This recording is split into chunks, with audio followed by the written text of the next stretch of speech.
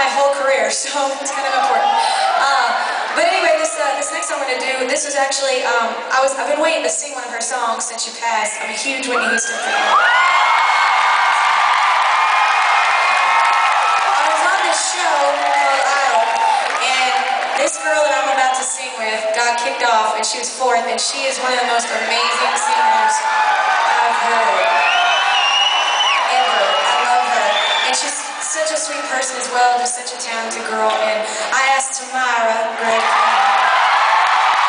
She's going to sing with me, and we're going to do Whitney Houston's song, it's from the Waiting to Exhale.